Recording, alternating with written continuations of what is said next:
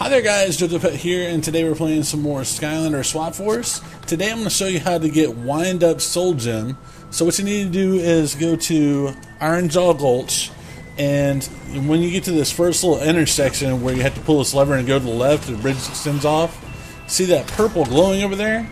That's the Soul Gem for Wind Up. You just come over here by this cacti and just jump down here. There's going to be a guy right there. Actually, it's going to be like right here. The little Greeble shooting thing. So, yeah, dispatch him and then jump down here. And then jump over here. There you go.